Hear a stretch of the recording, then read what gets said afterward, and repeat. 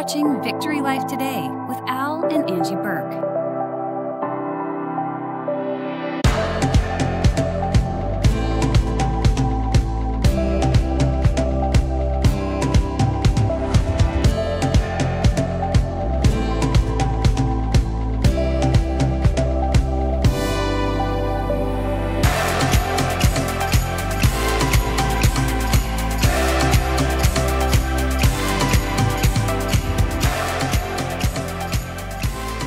Welcome to Victory Life Today. I'm Al Buhrke. And I'm Angie Buhrke, and I want to thank you for joining us today. It's so exciting to teach the Word of God, isn't it? Amen. That's awesome. I mean, we just love it. And you know, we at Victory Life, we are into victory. Okay, there's no reason why you can't live in victory every day of your life. I mean, we do. There are things that come against us and that we have to fight and we have to walk through and everything, but there's always victory in the end of it, and you could always give God the glory. Amen. Isn't that great? Amen. Yeah, you know, I want to encourage you to go to victorylifeministries.org because you'll find so many resources there that can help you in your daily life. And one of the things we have is Hidden Treasures Revealed. It's one of my books I wrote, and contains about 20 different teachings that the Lord has given me over the years. And what we're going to be teaching today is in this book. So go to victorylifeministries.org to get your copy. You won't really be disappointed. It's awesome. But what are we going to talk about today? All right. Well, today's title would be Rewards in Heaven. Okay. Now, I've been in the church a long time, and I've never been to a church that I can remember. I've never been to a church yet where they actually taught on rewards.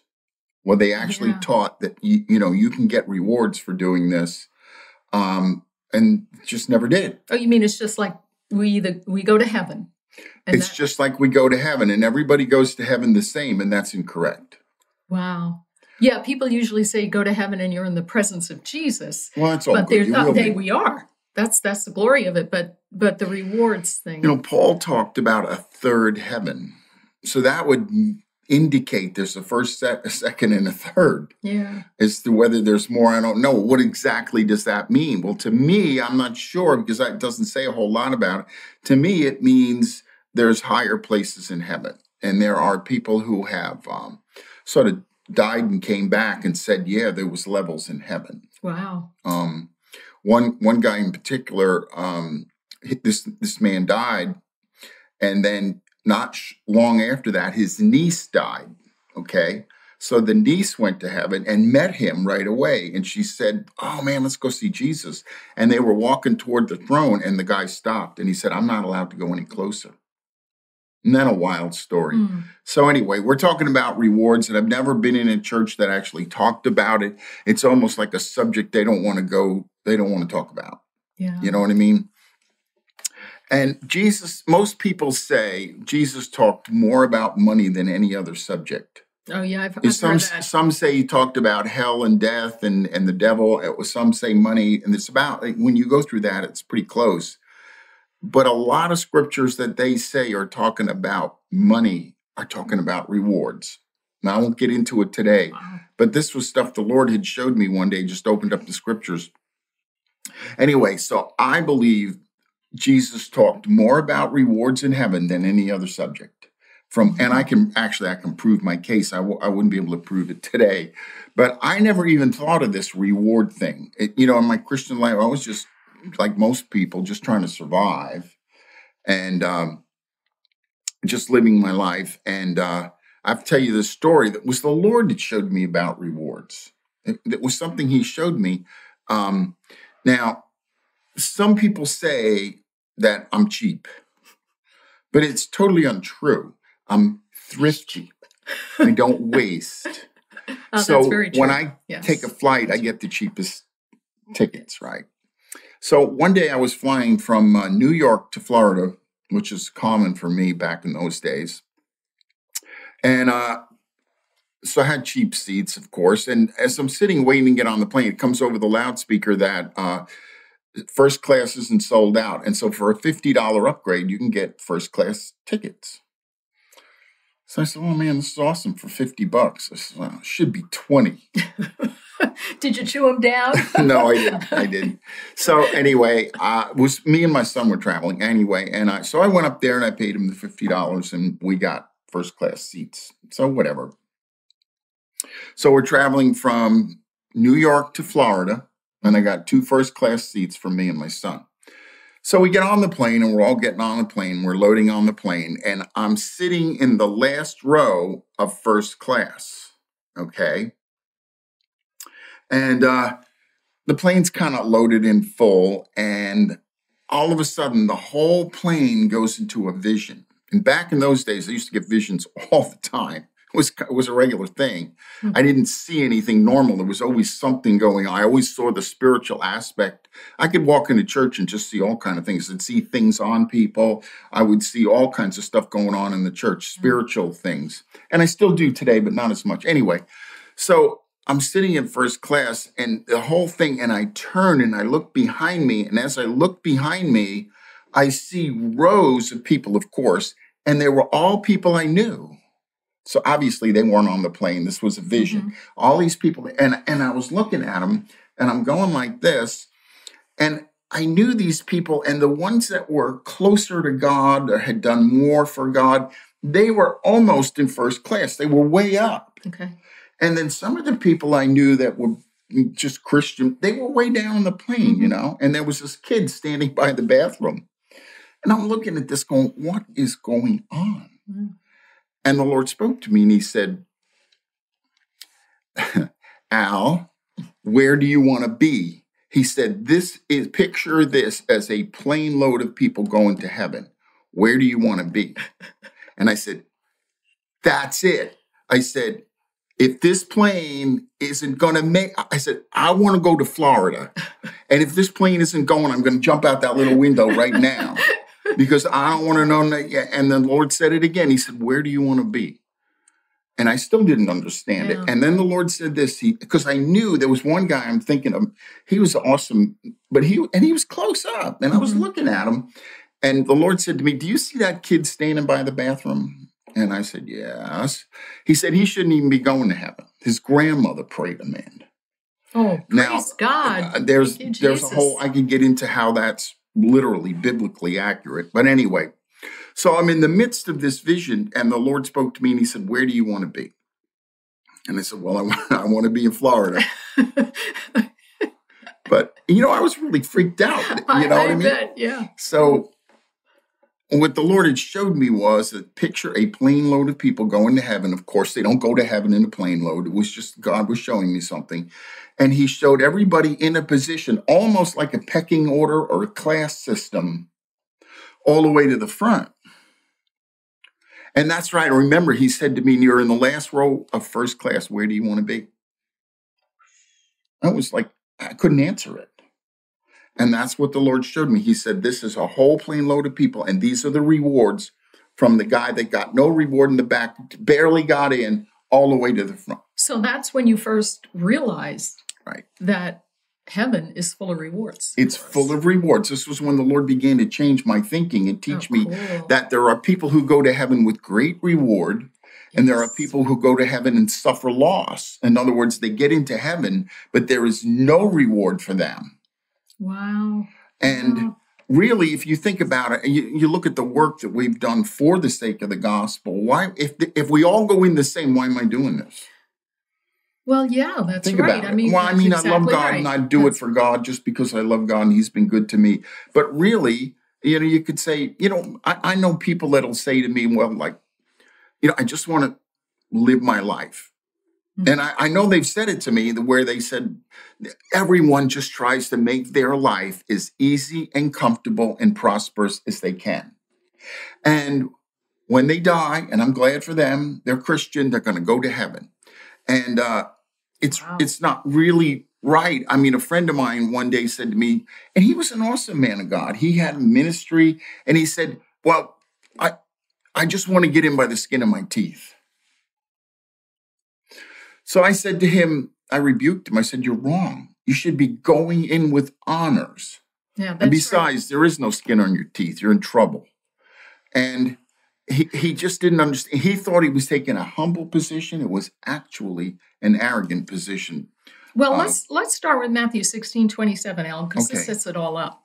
For the Son of Man shall come in the glory of his Father with his angels, and then he shall reward every man according to his works. Well, let me just say this now.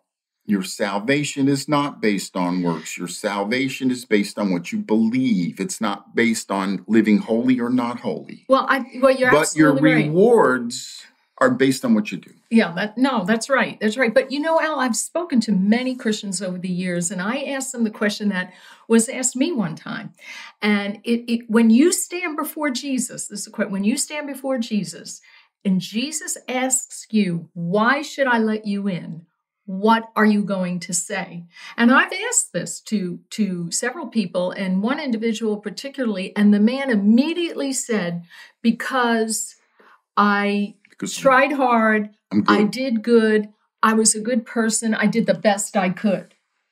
But that's the wrong answer. The best you could is not good enough.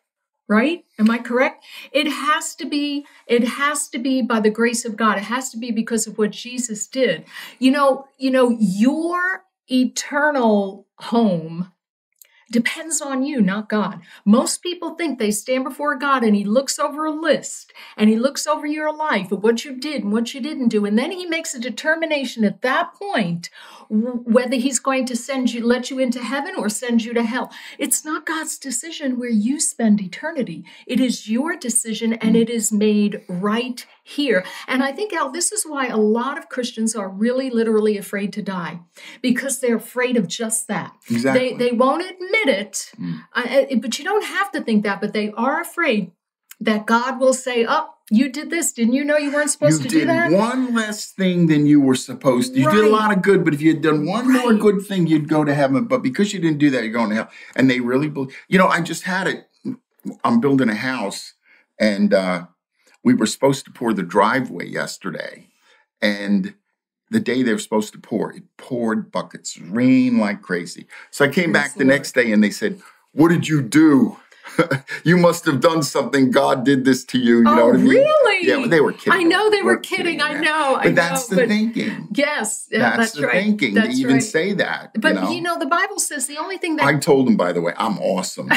I didn't do anything. You did something to cause this. But I want you to understand. I got to set up a scenario here that you understand the concept of rewards. Okay, let me just say this. God loves you and he accepts you. If you're born again, you're received into he loves you, he accepts you, he thinks you're awesome, you're wonderful. He talks good about you. But you can please God or displease God. Mm-hmm. Okay? If you displease him, he still loves you, you're still awesome, all of that. But you can please God or displease God by the way you live. Mm-hmm. See that? So they were talking about my driveway. But let me put it this way. My son, I'm going to use him as an example. I love my son. I really do. And I hope so. He's an awesome kid. He's ours forever. Yeah, I know. I gave him to God. Oh, okay. So he's a good kid. He's a great kid. He is. And I love him and I accept him. But he can please me or displease me. Let's just say I say to him, okay, Brian, I want you to put the garbage out all week. And if you put the garbage out, I'll give you $5 a week for doing that. Let's just say. Well, whatever. Let's say garbage day is Friday. Friday comes and goes and he never put the garbage out. Okay. Now, that's displeasing to me. Okay. Mm-hmm. But I'll live. Okay. And that's fine. But here's the deal. If he put it out, he gets whatever, $5, $10, whatever I would have told him. He gets a reward. If he doesn't put it out, I can't reward him. Right. Your rewards are based on what you do, not what you believe. God loves you anyway, but he cannot reward you. So you have to do something that's rewardable. That's right. To get a reward. It doesn't mean I don't love him. It doesn't mean he's not a great kid. It's just that if You're not going to kick him out of the family. I'm not kicking him out. Right. I'm just saying this. If you put the garbage out, I'll give you $5 a week. If he doesn't do it, I cannot reward him. Right. Salvation is not by works, but rewards are. Right. It says it right here. You just read it. Exactly. Go ahead. No, well, we want to actually start on this rewards thing here. And in Isaiah 9:7, you gave me the scripture, Al. You wanted me to read this. Of the increase of his government and peace, there shall be no end upon the throne of David and over his kingdom, to order it and to establish it with justice and with righteousness from now until forever. The zeal of the Lord of hosts will perform this. A government of no end. Yeah, God's going to use us in a government.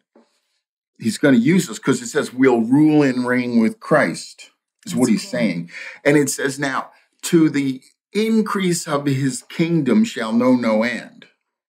Wow. So now think about this. There's no time. There's no end. It keeps going on and on and on, and it keeps increasing. How big does it get? It's almost, you can't conceive how big this gets.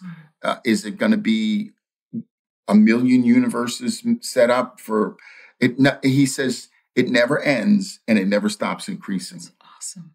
So how big does it get? Well, where is your place in all of this? Wow. And like I said, most people are just trying to survive their life. They're trying to be as comfortable as they can be. It's okay to do all of that.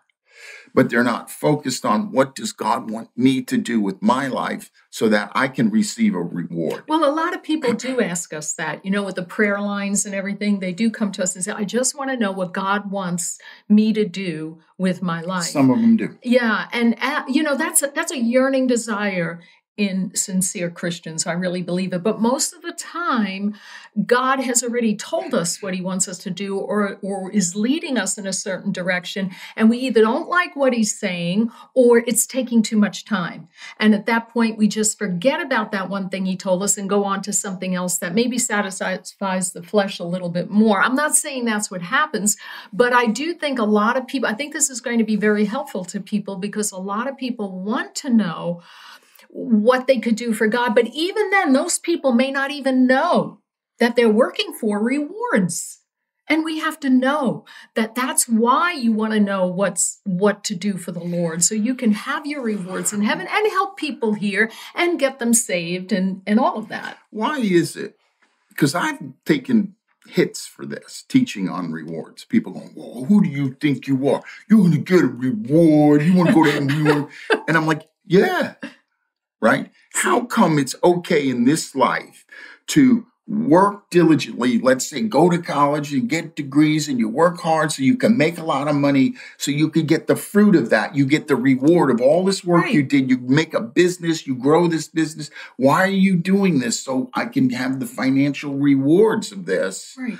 That's okay. You could do that all day long. But if I say, no, I'm working my life so that when I die, I will receive a reward. And I'm going to talk about that where John said, I would, brethren, that you'd receive your full reward. Yes. God wants to reward you. He's, like my son with the garbage can. I want to give him the $5. Oh, my goodness. I want to reward him. I want him to have the money, and I want him to, but I can't give it to him if he won't put the garbage out. Right. So what I do is I put the garbage out myself, and then I put the $5 in the back of my pocket. No, you take it from me. That's funny. Dwight Moody said when he was laying on his deathbed, they were all kind of like, this is, what do you feel? He said, this is my coronation hour. Oh, my goodness. I mean, what an answer. Like, in other words, how are you doing? Are you okay? Right. Did you ever go to some of these funerals? They're like, ooh, it's just like, it shouldn't even be like that. Right. Man, we should be saying this. He or she was an awesome man of God. Mm-hmm. And they did what God had called them to do with their life. And they're going in now for their eternal reward. When we get our heads straight on that, we can deal with losing a loved one if they're Christian. We can deal with it better because we know they're going into the presence of Jesus and they're going to get their full reward. So we can deal with it better. I think people just don't like the pain that sometimes is associated with death. I think that's what they really thinking of. But so again, God doesn't judge you for your sins. He's only judging your works. Right. Where your works, your sins are forgiven. It's not even going to be brought up. It's not even an issue. He says, I'll remember your sins no more. So how is he going to bring them up if he can't remember them? What he will do is bring up, how close did you follow the plan that I had for you to live your life? Because this is God now. I want to give you a maximum reward. I want to reward you like crazy, but you didn't do anything. All you did was live for yourself. I've seen a lot of Christians that just live for themselves. They do their own thing. They go to church on Sunday now and again, put some money in the pot and go home. And they're nice people, and you should go to church. But you need to say, Lord, what do you want me to do with my life? At least get that far where you can be rewarded. And if you really want to know what God wants you to do with your life, God will show you. And the thing that I want to encourage you today is not to grow impatient, because he wants you to get your full reward when you get to heaven. He wants that. Yeah. He wants you to be flowing in those rewards. He does. But so he's going to show you what to do so that you can get the reward. And I love this because he sets you up to get rewards. Yeah. It's like, I remember setting my kids up when they were little so that I could reward them. Amen. This is what God's trying to do, and we missed the whole thing. I did. That's what I did, and I loved it because I said, look what you did. You cleaned that up. Oh my gosh, and I didn't even tell you, and I would set them up in little ways, and then I could reward them, and it brought, how much joy did it bring to our heart when we rewarded our kids?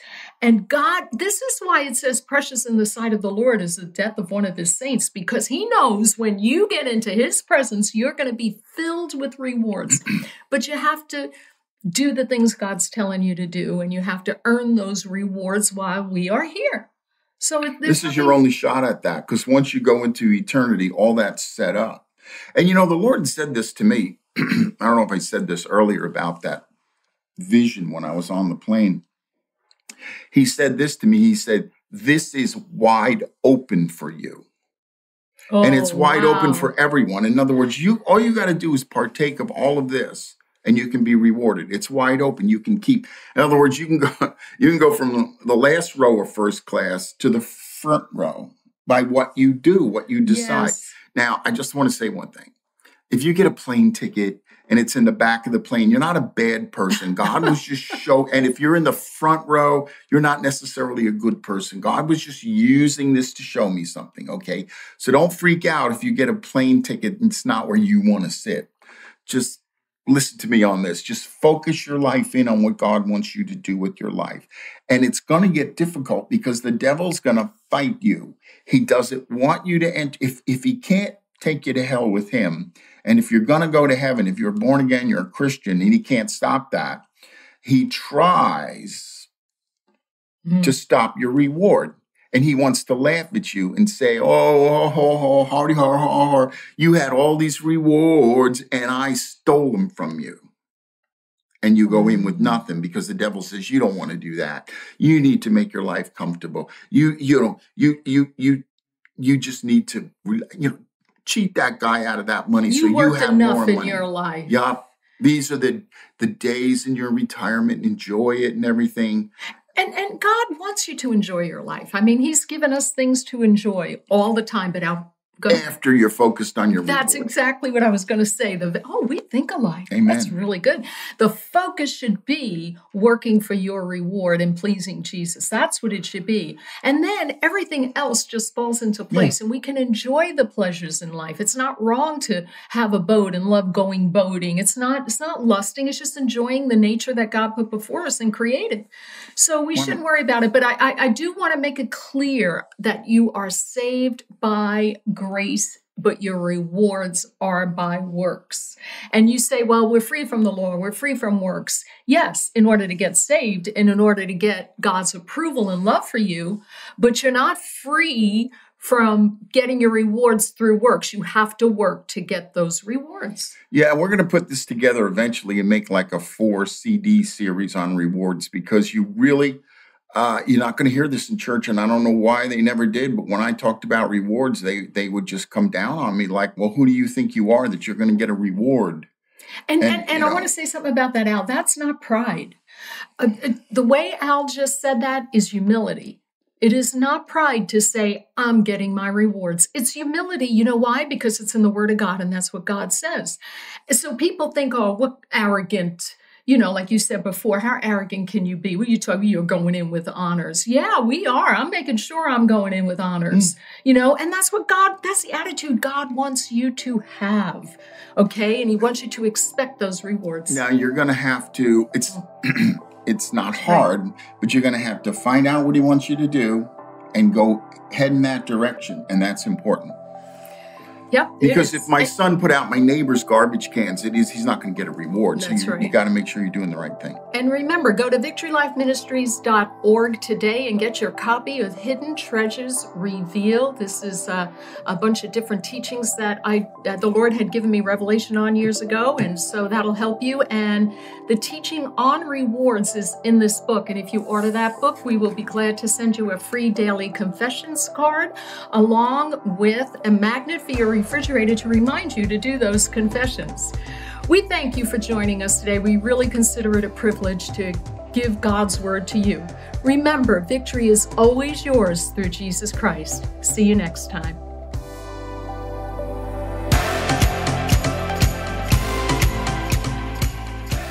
The Bible tells us that if we cry out for knowledge and ask for understanding and search for them as we would silver or hidden treasure, then we will gain the wisdom and the knowledge of God. God's Word is full of treasure, precious, highly valued truths that are worth far more than gold or any other earthly treasure, and it will enable you to live life victoriously. In my book, Hidden Treasures Revealed, I share the revelations that I've received from the Lord over the past several years, including how to rely on grace rather than self-effort, how to truly give our cares and worries to Jesus, how to practically use our God-given authority to fight the devil and win, and much more. God's plan for His children is to live above their circumstances, not beneath them. Understanding the truths within this book will help you do just that. My prayer is that these teachings will encourage you to dig deeper for yourself and reap the benefits that will change your life forever. The ball is in your court. God has already done everything to ensure your success in this life through the death and resurrection of His Son, Jesus. Don't let His promises go to waste. Seek them out, find them, and walk in them toward a life of victory. Go to victorylifeministries.org and get your copy today. Al and Angie Buhrke are the founders of Victory Life Ministries, an organization that is designed to help you live your best life so that you would be inspired and know that God will fulfill all of your needs according to His purpose. Live a life set ablaze by faith, filled with purpose. Live life above your circumstance.